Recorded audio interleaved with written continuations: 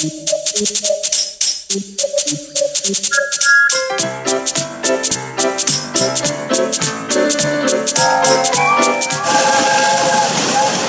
handle was in a foul mood. "It's not fair," he complained to the others. "The thing controller's making me work on my day off.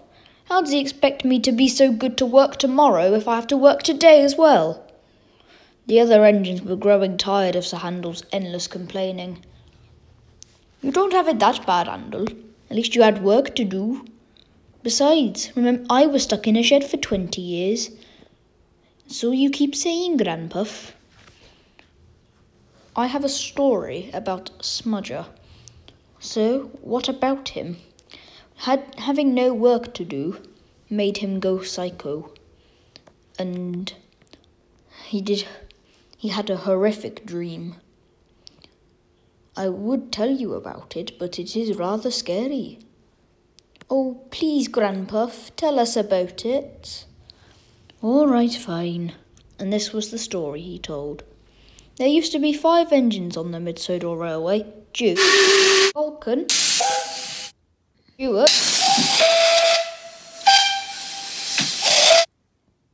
Smudger and Albert. Smudger was a reckless engine and often came off the rails. The other engines warned him to be careful, but he wouldn't listen. Well, obviously he wouldn't because he's Smudger. Anyway, Duke continued with his story. One day, it came to an end for Smudger. The manager had had enough and had decided to cut him up to turn him into a generator. Why a generator? No one really knew the answer to that, so Duke just continued with his story. Albert was in charge of cutting up Smudger. They made sure he had the bunker and boiler left. They cut him up and put him on a plinth next to the engine shed so that he would be able to heat the shed in the winter to keep the crews warm. The rest of the year he would just sit there and do nothing, and he would complain endlessly. It was a bit of a shock to the other engines to see that their manager had done such a thing, but they had all been driven insane by Smudger.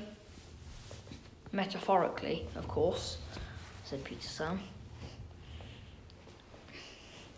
"I just don't understand why our manager did it."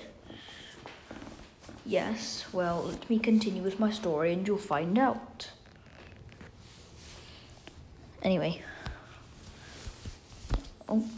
Smudger had overheard the conversation that the engines had been having about the controller choosing to turn him into a generator, and he drifted off sadly and miserably to sleep.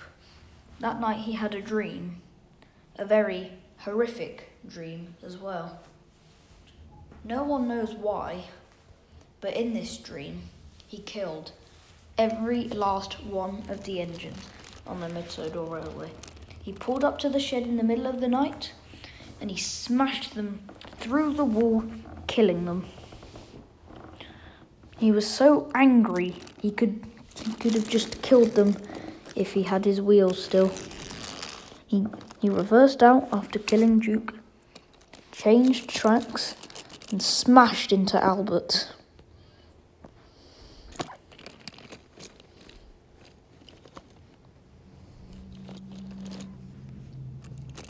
Then Albert was dead.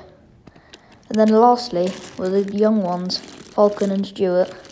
He rammed into them, knocking Falcon over and pushing them through the wall in the shed, killing them. That night Smudger smiled for the first time he had in many years, and the first time he would smile for the rest of his life. And then came the hard times. The mine started closing down. The track became unaffordable to maintain.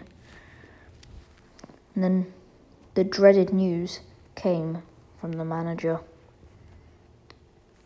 "Closed?" cried the engines. "Why?" "We simply don't have the money to stay open. I will find new homes for you all." if I can. And he walked sadly away. I can't understand it, said Falcon. Of course you can't, said Stuart.